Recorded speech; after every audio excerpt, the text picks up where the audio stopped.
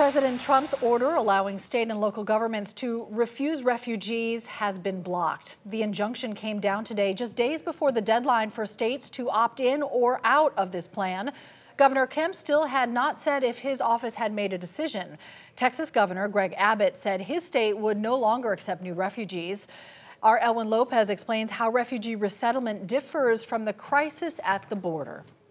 In September, the Trump administration announced it would only receive 18,000 refugees in the 2020 fiscal year. Now that's a record low since the Refugee Act in 1980. President Trump also signed an executive order stating cities and states have to give their written consent to allow refugees. So what is a refugee? It's not those coming through the U.S.-Mexico border and sometimes being held in detention. A refugee seeks international protection, goes through a lengthy legal process before coming to the United States. The top refugees that we received in Georgia were from the Congo, from Afghanistan, from Iraq, from Burma. You know, places around the world where people have been persecuted because of their religion, their identity, who they love.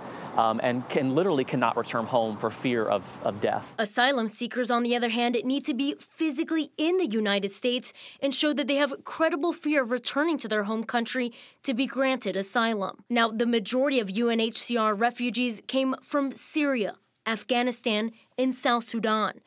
Before a federal judge halted Trump's order, more than 40 governors opted in. Several states, including Georgia, had not yet made a decision, and Texas was the first and only state to opt out.